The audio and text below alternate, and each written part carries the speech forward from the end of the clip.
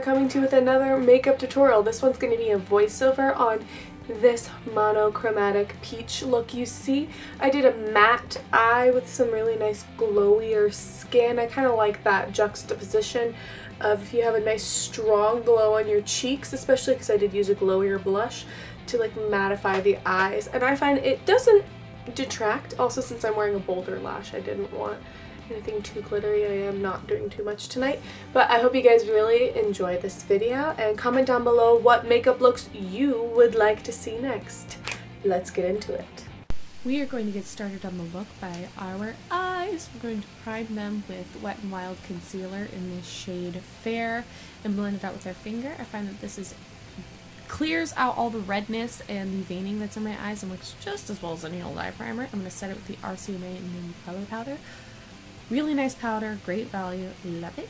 We're going to use the Too Faced Just Peachy Mattes palette, one of my favorites. We're going to use the Peaches and Cream shade. It's a nice light peachy shade. We're just going to use this as a transition shade in our crease, but I'm not going to keep it just in the crease. Let it just kind of sloppily go over on a really nice loose brush. If it gets on your lid, that's great. If it gets on your brow bone, that's fine. And then we're going to go in with Just Peachy, which is a bit more of a pure peach, a darker peach. I'm just going to use this to peach up the look. Keep this more in the crease on a stiffer, more tapered blending brush. I don't want this going too high or too low. I mean, if it goes low, that's fine, but yeah, I'm putting it on the outer corner as well to give that more definition and more peachiness as well. Then we're going to go into the shade Fresh Pick, which is a bit more of a brown peach, a peachy brown.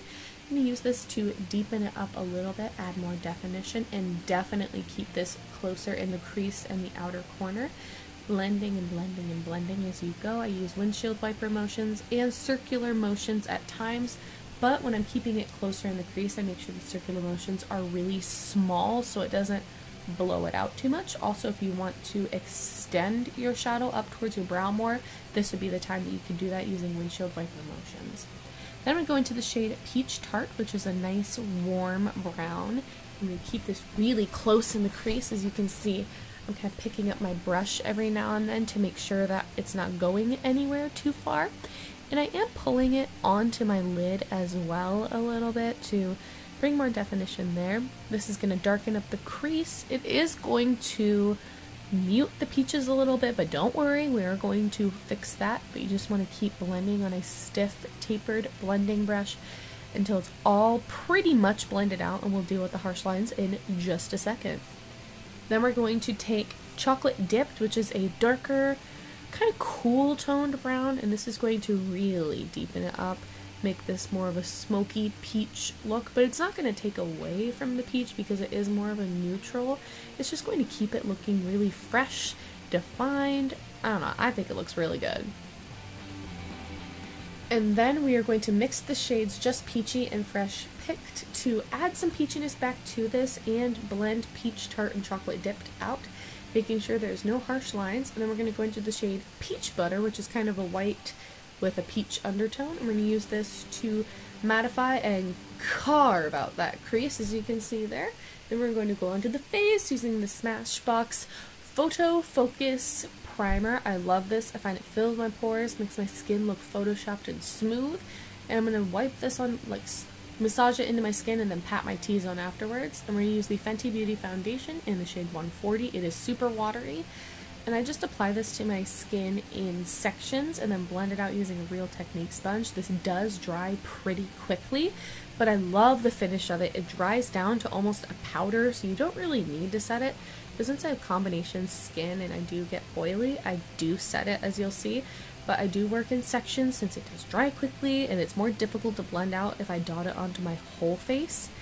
And I don't know why this is coming off so splotchy on camera. Maybe it's because it's still dewy? I don't know. It's splotchy the entire video. I'm sorry. It was not this splotchy in real life. I think it's because of my acne and dryness. I was having a pretty bad day this day. But I am careful around my eyes to not pull it too far, and I try not to get in my brows, but it happens, and that's totally fine.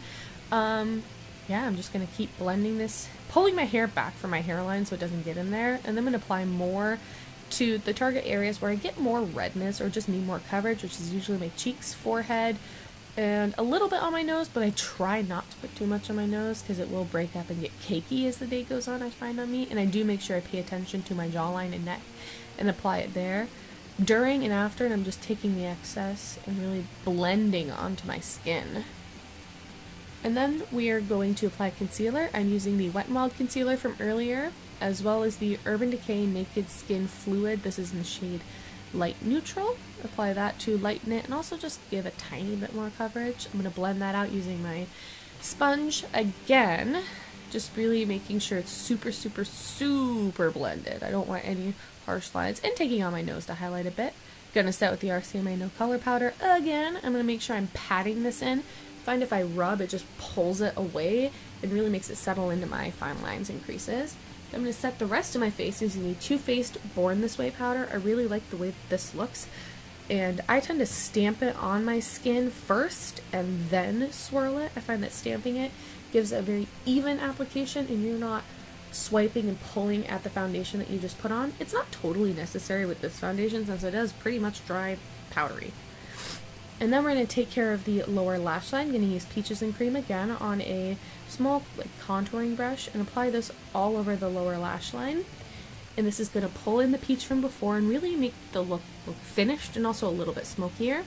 Then I'm going to take the shade Just Peachy and do the same exact thing. Just blending it on my lower lash line, really making sure I get that color in there. And then, holy cow, we're taking Peach Punch. This is going to pull the peach in completely and really make it look even peachier than before. I mean, look at that. And then we're going to take Peach Tart and just tap off that excess. Just want a little bit in that outer corner. But oh my goodness, did you notice how Peach Tart just brought out the peach shades on our lid? Oh, I love it. Then we're going to take Peach Butter and just use that to blend out the lower lash line. I didn't want to take anything too dark that was going to mess with the colors, but I did want to blend it out a bit.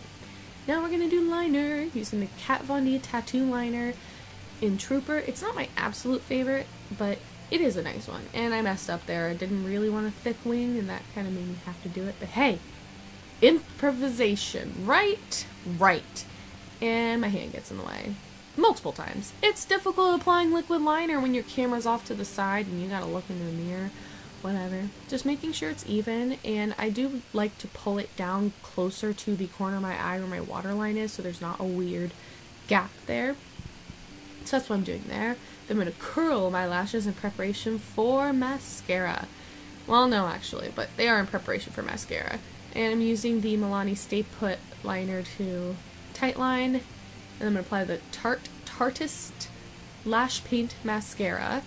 And I like to put this on my lashes, and I do brush it onto the tops of the lashes as well. But really just going to apply a couple coats of this. And then put it on my lower lashes as well to make those really defined. I like really defined, almost spidery lower lashes. I think it looks gorgeous, but that's just me. Then I'm going to take the Pure Cosmetics Bronze and Brighten palette, and I'm going to go into the bronzer shade on a fan brush and use this to bronze my skin. And I take a little bit at a time because this bronzer is really, really pigmented, and it's also really, really glowy, so it does give a gorgeous look to the skin. And I do pull this onto my forehead and my temples just to kind of bronze and contour. And why is it so... Oh my goodness! It's probably because it's so dewy that my camera doesn't know what to do. That's it. And then I'm going to take the peachy shade of blush in this, and it does have some like pink purple reflex in it, so it's going to add some even more glow factor to it. And I just use a really light swoopy brush to sweep this onto my cheeks. I find that it diffuses it beautifully. It never applies too much. Then we use the highlighter shade on a highlighting brush and apply this directly to my cheekbones, and goodness gracious, look at that glow. That is intense. I do pull it on above my eyebrows, on the tip of my nose, and pull it down my nose just a little bit, and I highlight my cupid's bow with it, which just looks beautiful. Highlight really pulls a look together, doesn't it? It just, wow, it's amazing. And then I set my skin using the Wet n Wild Natural Finish Setting Spray. And there's the lashes. Oh wow, that changes the look so much. Then I'm going to apply the Wet n Wild Liquid Catsuit Liquid Lipstick in this shade Nudist Peach. And I like this liquid lipstick. This shade isn't the most pigmented. I prefer other ones, but it is a really, really nice formula, not too drying. So that is the completed look, guys. I hope you enjoyed it. Yeah, let me know if you want other looks and if you like voice through. Thanks, guys. See you next time.